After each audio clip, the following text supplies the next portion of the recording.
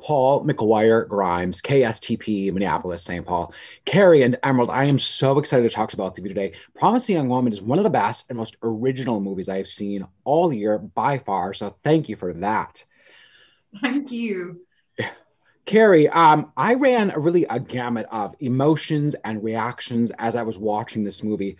What went through your head as you were reading this script? Oh, wow. I mean, just the same thing. I think that's why it was such an arresting thing to read, because I was just feeling different things every couple of pages. And every time I thought I knew what was going on, it flipped and I didn't. And I just loved that. I loved how unique it felt, how different it felt, how funny it was, and that I couldn't figure out what was going. I couldn't figure out what was happening. I wanted to, and I wanted to know all the answers, and it wasn't being given them. And I think that's a great testament to great writing, that nothing is laid out, but that you understand at the same time. So I was, completely thrilled to get sent it. Oh, I love hearing that. I feel like there's a really delicate balance with your character and like sympathizing with her and not just kind of treating her like the villain like we would see in 90s revenge movies that this is kind of inspired by. How did you and Emerald work together to really find that good balance? Well, I think it was really a lot of conversation between the two of us. I think we started off by figuring out who she was before all of this, and what led her to this sort of these life choices that are pretty questionable. So just, figuring out why this all began was the first thing. And then it was a lot of conversation between the two of us, and to not just in sort of the run up, but every day on set, we were constantly sort of going back and forth on and calibrating that. And I think Emerald's direction was just so everything she said to me on set was invaluable, and everything she said to push me and to get me to try new things and come out of my comfort zone was just amazing. Emerald, I read that you were inspired by movies like To Die For and Fargo. What was it about those movies that you wanted to incorporate into Promising Young Woman? Well, I mean, firstly, they're just so beautiful, those films. And I think I'm always really beguiled by things that look gorgeous, but have this sort of sticky, unseemly underbelly.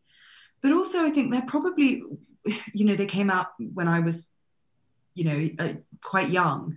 They're probably the first examples I can think of where there were female characters who were, really complex, unusual, either sort of Nicole Kidman's character as sort of a sociopath, but also one that you sort of love. And, in Fargo, you've got just such a well-rounded, beautifully created character. I suppose those things really spoke to me, and I'm so interested in watching and making anything where, people feel real and the women feel kind of ghastly and funny and brilliant and awful as they are in life. Not just sexy or tired.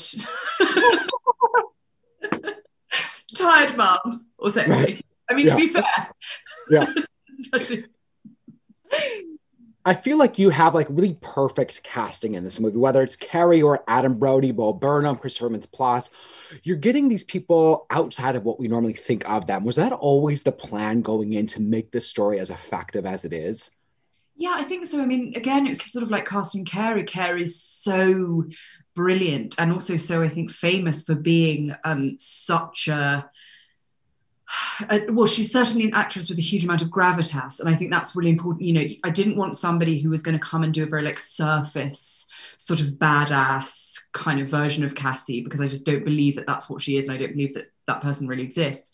And equally with the men, as in life, you want to choose people that you like, that we all feel a kind of, that we have little crushes on them and we kind of trust them. And it's the same with the women, Connie Britton. And you've got to stretch people's allegiances as much as possible, I think, for things to be interesting. Because nobody's interested with being, if you're taken home by like terrifying sort of Rumpelstiltskin figure, there's no story. It's when they're handsome and they think they're nice. That's when people are dangerous.